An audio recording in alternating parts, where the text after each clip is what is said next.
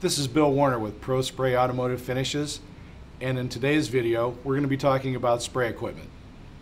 Automotive finishes today require a change in spray equipment. We used to use conventional spray equipment with higher air pressures and different setups. Today, with high solid material, waterborne, and low VOC equipment, we have to use HVOP equipment or reduced pressure equipment. There's going to be some slight differences in each one, and we want to make sure you're aware of some of the things you have to do to make the equipment work properly. First of all, what I'd like to stress is approval. With the 6H rule, the spray equipment needs to be approved by the EPA. The next thing you want to make sure of is that if you're using an RP equipment or HVOP equipment, you might want to consider having it separate for solvent versus water, like we've done here.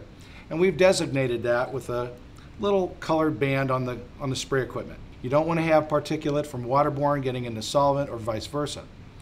Also, making sure you use high flow couplers, as we've mentioned before in our other video, to make sure you have the proper amount of air or the right volume of air for the gun to work efficiently. Most guns are set up the same, where you have your fluid and your fan adjustment, as well as your air coming in. Make sure that you have a proper balance of your spray equipment for the gun to work properly. And whether you're using a full-size gun or you're using a touch-up gun like this SRI from DeVilbiss, if you're doing spot repairs, these work great. You can also take these guns for spot repairs and adjust them down as well, but the smaller guns work better.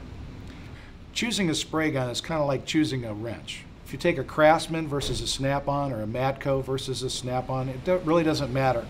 It's a matter of personal preference. They'll all do the same job. They all have lifetime guarantees. And it's the same thing with spray equipment. A quality piece of equipment will do an excellent job and give you excellent finish. So what is more important is choosing the right spray gun for the right job in terms of whether you're doing a full-size repair or a spot repair. For more tips, visit us at prosprayfinishes.com or see us on Facebook.